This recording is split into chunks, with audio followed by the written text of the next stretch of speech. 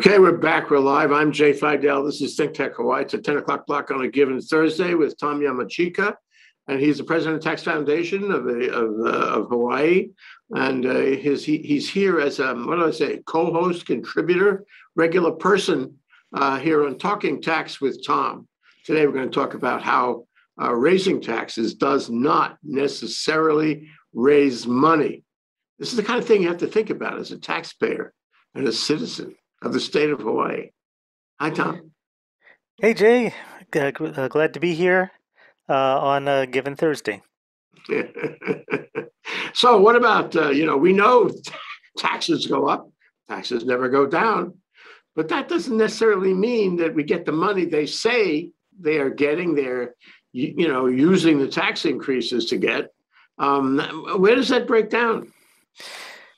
Okay, well, what I'm going to be talking about today is a very interesting economic discussion paper that came out in October of 2019 by two economists, one associated with the University of California, Berkeley. And they published a paper titled Taxing Billionaires, Estate Tax and the Geographical Location of the Wealthy. And in that paper, they tried to predict the likelihood and conditions under which the ultra-wealthy people would vote with their feet and move in response to a tax increase. And specifically, they're looking at a tax increase in the estate tax. And I suppose they looked at that because that's a tax that typically only affects the wealthy. Even in our state, it doesn't even kick in until $5.45 million in your taxable estate. So we're not talking the run-of-the-mill people you find in the street here. We're talking about people that have substantial means and presumably the ability to set roots down anywhere they want. What's makes it a little worse is that it's highly political, isn't it? If you track the increases and decreases in estate tax floors and ceilings and rates over the past, our careers, Tom, they've been up and down half a dozen times, haven't they? Yeah, well, in our state, it's always more toward the top. But yes, they have come and gone, and as we've seen in this past legislative session, they've flirted with the idea of dethroning California as the nation's #1 high tax state. Okay. I get you. Yeah, and by far they were considering an increase in the top tax rate to 16%, while California is at 13.3. Okay. But anyway, so what does this mean in terms of walking with your feet? Okay, here's what the study tried to do. They tried to look at this population of these 400 rich people. We call them the Forbes 400 because they're off a list published by Forbes magazine. And they did some mathematical modeling, and they tried to answer the question, okay, if your state adopts, because a lot of states haven't, or adds to an estate tax, are you going to make money? And so the study had a couple of different scenarios in it, and I'm going to walk you through what happened. One of them was that the state imposed a new estate tax only on billionaires. Okay, so reaching the ultra wealthy, and they tried to quantify the probability or the expected value of having a particular person move out of state. And when a person moves out of state, of course, they take with them whatever they are contributing to the state in terms of income tax and sales tax, or in our case, the general excise. Okay, and When they and the economists said they didn't know what they were going to find when they started doing the study, but when they modeled it out, when they applied the billionaires tax, they found that most states, in fact, did make money, except for two: California and Hawaii. They found that the expected present value of having that type of estate tax was $73 million minus. That we would lose money if we instituted a billionaire's estate tax. So Because when the billionaire leaves town, he's not paying the other taxes. Yeah. that's right. That's right. And those can be considerable. Mm-hmm. Um, the Oftentimes billionaires may take with them, businesses that they run, Mm-hmm. right? They don't, they're not necessarily just sitting on money they inherited from somebody else. A lot of times they're entrepreneurs, and the headquarters of their business is going to follow them. Well, are they really? I mean, a question: if I'm going to vote with my feet, and I'm aggravated that I'm going to have to pay estate tax in one state, I go to another state where there's no estate tax. But from a business point of view, the tax structure in the first state is better for me. The corporate or the LLC tax structure, however you structure, or partnership tax structure is better in state one than state two. That business is going to essentially decide by itself. So they're not necessarily coupled in a lot of cases. Don't you agree? Yeah, but we have very harsh taxes, uh, even on the income tax side. Mm-hmm. No, that's true. And If Hawaii is not competitive on income tax, it's going to lose people no matter what, whether they're billionaires, whether they live here or there or anywhere. that's right. And hold that thought, because that'll go into the next part of our show, which is going to be discussing what the whys and the wherefores. But let me present you the other scenario. The other scenario is these same economists modeled a more broad-based estate tax, either adding to it or implementing it if the state didn't already have it. Um, and I think what they were looking at is a cutoff around the um, place where a federal estate tax kicks in, which of course ours kicks in earlier. But that's kind of what they were looking at. And there they found that 8 states were expected to come up short. Okay, meaning that like the 2 states in the previous example, 8 states would be expected to lose money if they adopted the broad-based estate tax. Okay, of the states that didn't have an estate tax now, 4 of them were at risk: California, Idaho, Nebraska, and New Jersey. Of the state that did have an estate tax, another 4 were at risk: Vermont, Oregon, Minnesota, and, you guessed it, Hawaii. Okay. Now, the study didn't pin down exactly when or why a state would be at risk for losing money if adopting an estate tax, but some people who have looked at the study noticed a commonality between the states that were at risk. They all had high income tax rates. Mm-hmm. And you kind of think about it. A lot of businesses, especially closely held ones, operate through partnership forms. Not necessarily, partnerships could be S corporations, but or limited liability companies, structures in which the tax of the business is being paid by the individuals running it. Okay, at the individual income tax rates. So that's why the individual income tax is very, very important. And by the way, it's been estimated that 75% of all businesses are structured in this way. Not with corporations. Pass-throughs. Yeah, Yeah, pass-through but taxes. with pass-throughs.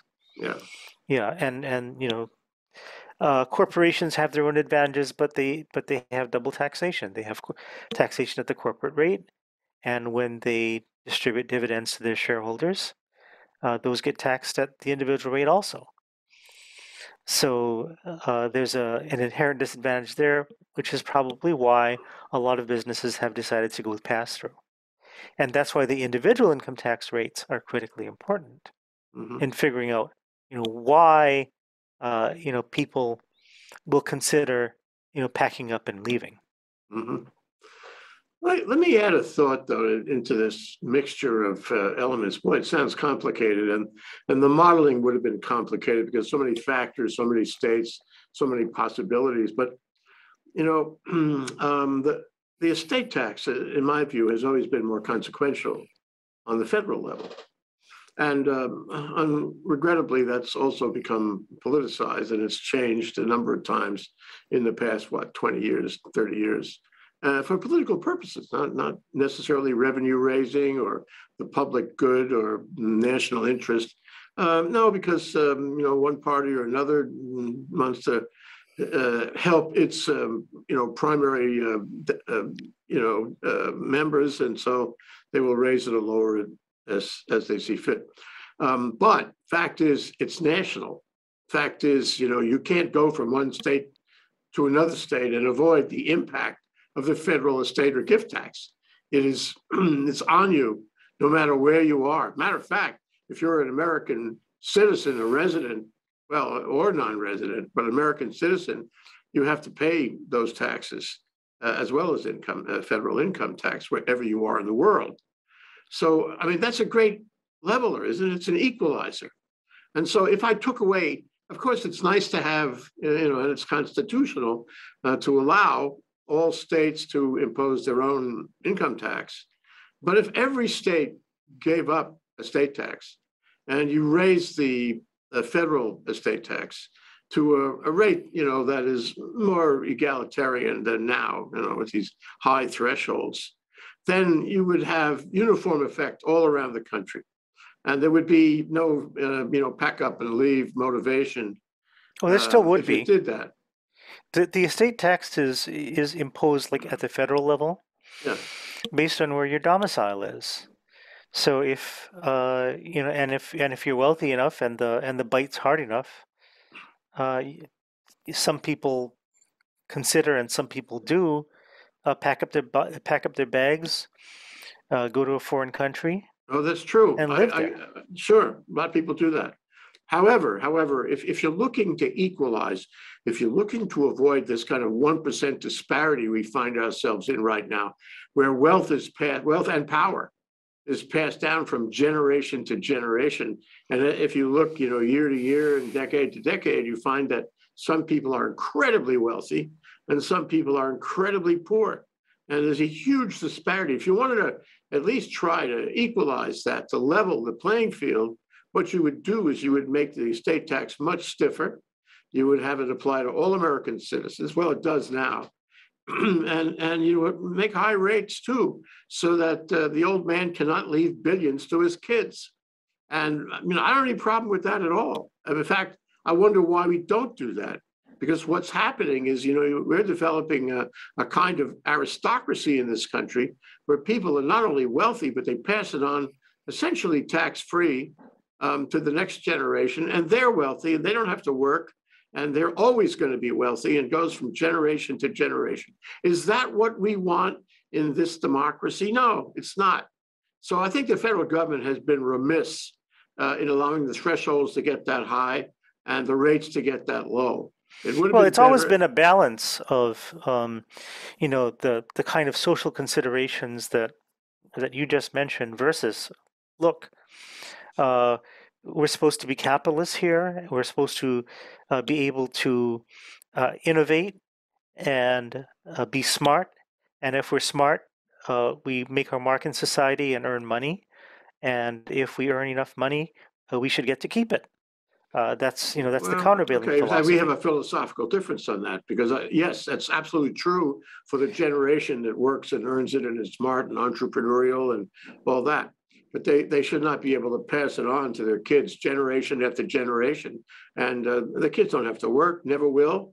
And that whole area of the family is aristocracy. Now, this does not affect the capital structure of the country to do that, because you go public, you have other stockholders, public or not, who have a piece of this company. The company continues a high, even a confiscatory estate tax on a federal level is not going to disrupt the concentration of capital, so to speak, around the Yeah, country. except that the executives will move away Well, because that's they true. don't want that. Yeah, If they feel they need to do that, then they got to do it. yeah, But we can't stop that.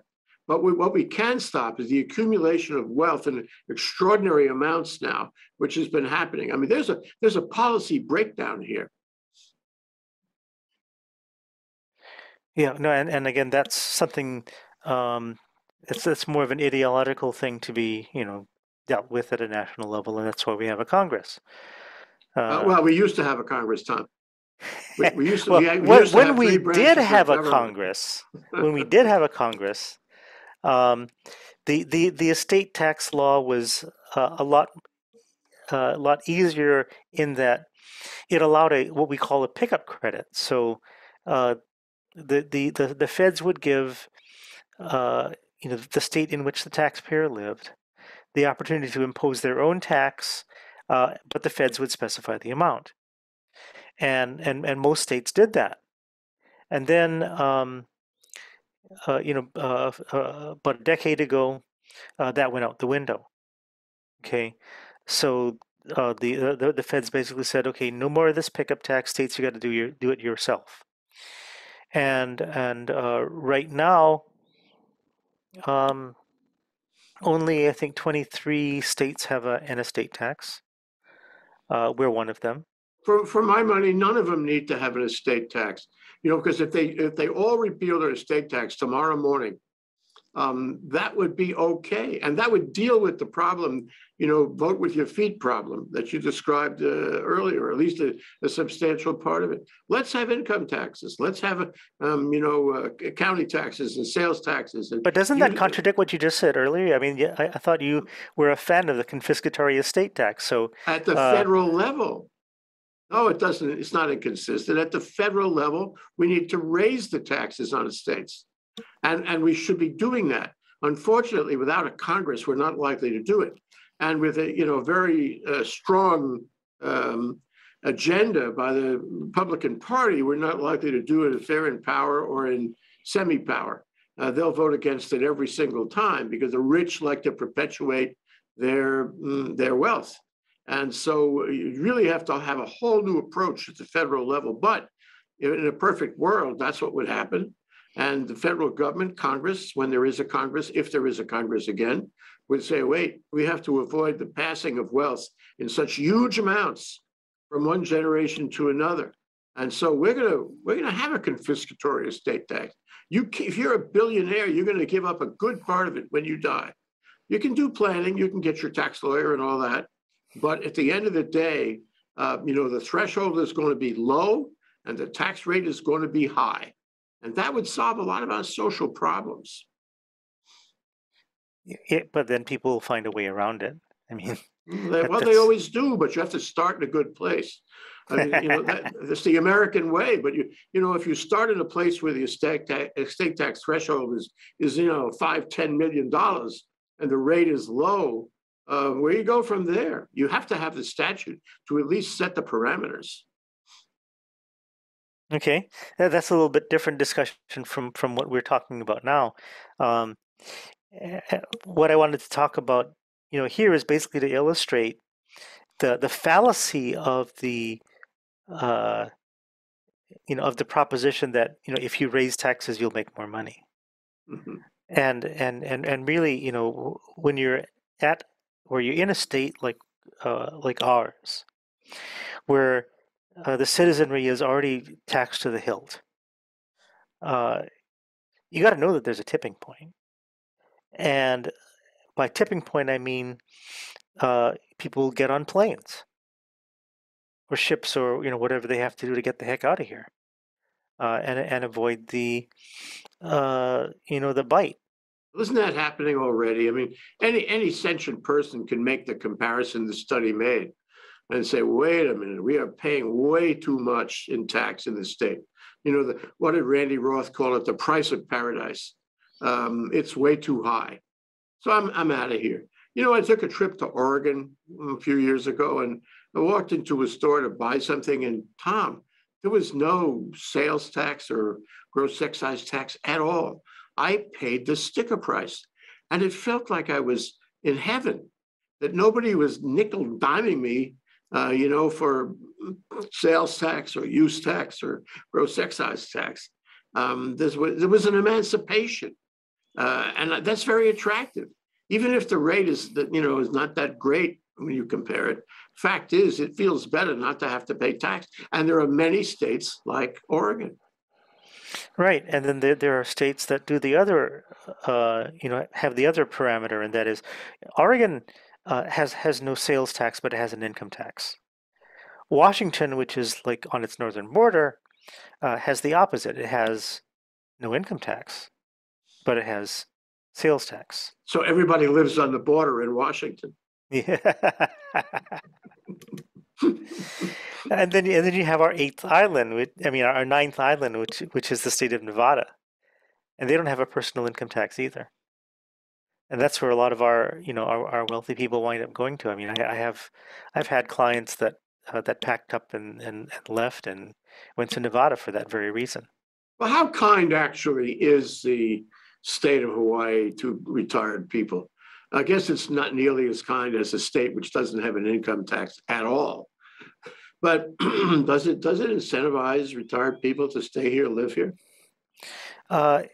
We do exempt certain kinds of pensions, not all. We exempt like the pensions from defined benefit plans, like the ones that the state gives to its workers, um, and pensions that are entirely employer funded. If you're getting a retirement check from a 401k plan where you had the ability to contribute to it yourself and you did, then of course that's going to be taxable, like in most other states. Mm-hmm. That's probably the biggest incentive that we give to retired people. Well, I can see as a matter of public policy, the state of Hawaii would not be all that interested in providing incentives like that. I mean, there's a certain move not only to, reduce the number of tourists, but it's to reduce the number of immigrants, and immigrants are largely these days, or have been traditionally, they've been retired people. So, looking at it from a, larger point of view, and of course, being mindful of the fact that, there's a commerce clause and you can't differentiate. But I think one way to discourage people from coming here, especially retirees, is not to give them that many breaks. So while there was a time in Hawaii history where we wanted to attract them because they were retirees, all they did was spend money all day. I'm not sure that feeling exists these days. What do you think? Well, if you're talking about the specific incentive that we give to retirees, like the pension exclusion, Governor Abercrombie tried to get rid of it. He became a one-term governor. I mean, the backlash was so fierce, it surprised lots of people, including him. They do vote. Oh, they do, yes.